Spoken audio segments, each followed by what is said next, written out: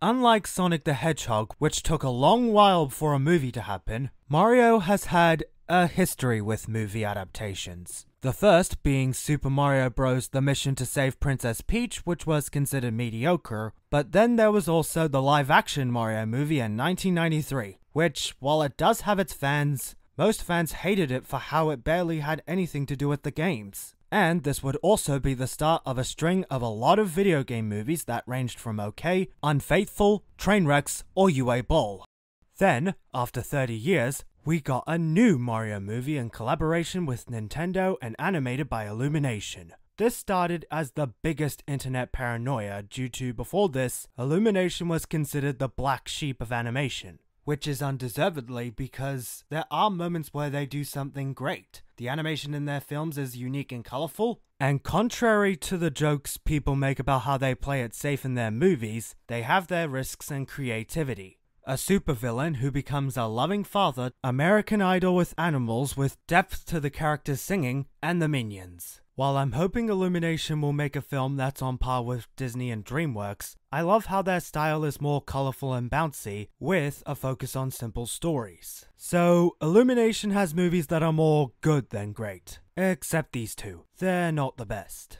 Another thing that made the internet go insane about this movie was the casting they chose, most notably Chris Pratt as Mario and Jack Black as Bowser. To go over my reaction to the cast, I was mostly puzzled with Chris Pratt as Mario because they could have had Charles Martinet as Mario like in the games. And I was apprehensive about Jack Black voicing Bowser because how could an actor who sounds like this... And for weaknesses, endurance. And what else? Let's see. Heat, sun, and sand. Shouldn't be a problem. It's not like we're in the middle of the goddamn desert or anything. Sound like this. There were even some fun fan animations used for the casting choices. Then, the trailer was finally released.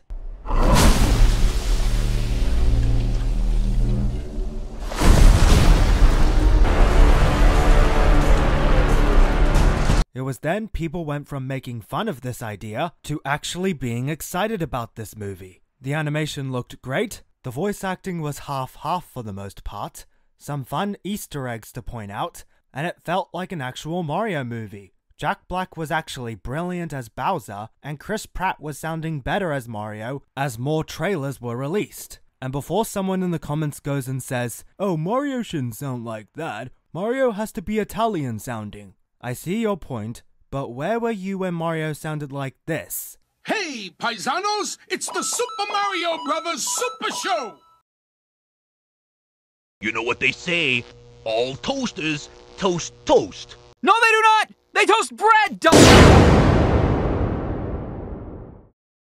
Now, with the Mario movie first having the release of it being in near the end of 2022, then delayed to April 5th, 2023, finally it was showtime. I cosplayed as Luigi, while my family cosplayed as Mario characters, as you can see in this clip and these photos. Hi, hi, hi! We're the Mario Brothers, and plumbing's our game. We're not like the others who get all the fame. And after watching it, well, I'll share my thoughts once we get the synopsis done.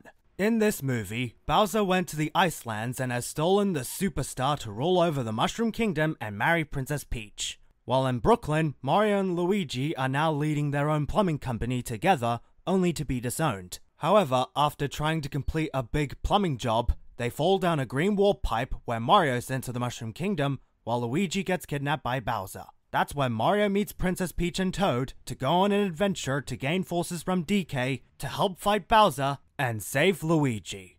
Unlike my Sonic movie review, where I went through the scenes one by one, I'll go through the areas of improvement and the awesome points right off the bat. Awesome point number 1. The animation looks brilliant. I know that's the common thing to say about Illumination movies, but this is seriously their best work. Not only is there a lot of detail and colors, but the characters look quite faithful to the source material. I even love the many Easter eggs they added in the movie. I'd give out all of them, but given how much Mario fans adored the franchise, myself included, you already know about each Easter egg. Awesome point number 2. Mario's character. Mario has a good solid arc where he goes from being a butt monkey for his size to being a hero. Not only that, he's a really good brother to Luigi. Keep the Mario's a bad brother theory out of the comment section, thank you very much. Having Luigi to be the one to be rescued instead of Peach gives much more emotional connections because Mario has a stronger relationship with his brother as opposed to a princess he just met, given this is an origin story. Chris Pratt has a surprisingly good Brooklyn Mario voice, and as Mr. Cope put it, a lot of people did want Charles Martinet to voice Mario in the movie like he does in the games. I think he is wonderful, and his voice has brought me joy ever since I first played Super Mario 64.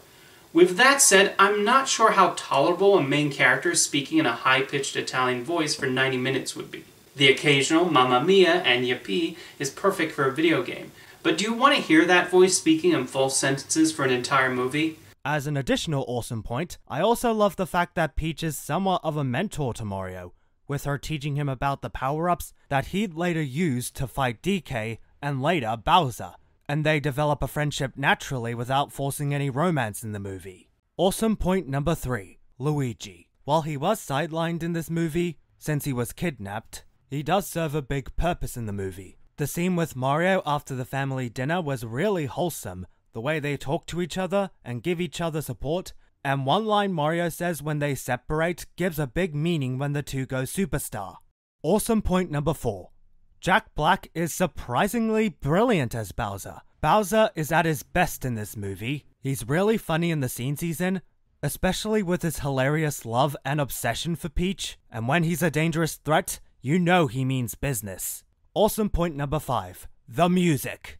Unlike the Sonic movies, this movie incorporated similar motifs to the game's music, especially with Mario and Luigi beating up Bowser and the piano scene with Kamek and Bowser. And while it has pop music, they at least chose 80s music due to Mario being an 80s icon. And now for the areas of improvement. Area of improvement number 1, the pacing is off. The film feels like it goes on fast forward, which makes some plot points drag too quickly, to the point where some of the story could have worked, but it gets skimmed over. Like for example, Toad could have been more than just the comedic foil for Mario and Peach, or in the case of Area of Improvement number 2, Mario and Donkey Kong's rivalry. After the battle which Mario learns from his practice at the obstacle course, they had some humorous rivalry, but the way it ends was rather rushed. The scene at the eel could have made a good wholesome scene, but it ends up getting brushed over because after they talk about their fathers, Donkey Kong had to insult Mario, they fight again, and then a rocket from DK's car happens to still work, and they rush to the climax. They could have made a good resolution if it had a second to breathe and work naturally in the story, kind of like a certain other rivalry that worked. Area of improvement number 3, Cranky Kong's voice is irritating. Despite a few funny moments in the movie, Fred Armisen isn't the best voice. For one, it doesn't even try to sound like an old man, given the point of his character is that he's old and, well, cranky, pun intended. Other than those couple of nitpicks I have, it's still a fun and brilliant movie to watch. And given Illumination is planning both a sequel, a Donkey Kong spin-off, and even a spin-off based on Luigi's Mansion, I'm welcoming it. And with that, I give the Super Mario Bros. Movie a 10 out of 10, and I'm certainly giving this film my ribbon of awesomeness. And with that, thanks for watching my thoughts on this movie. If you liked my review, feel free to like the video and subscribe to my channel. Until next time, stay tuned.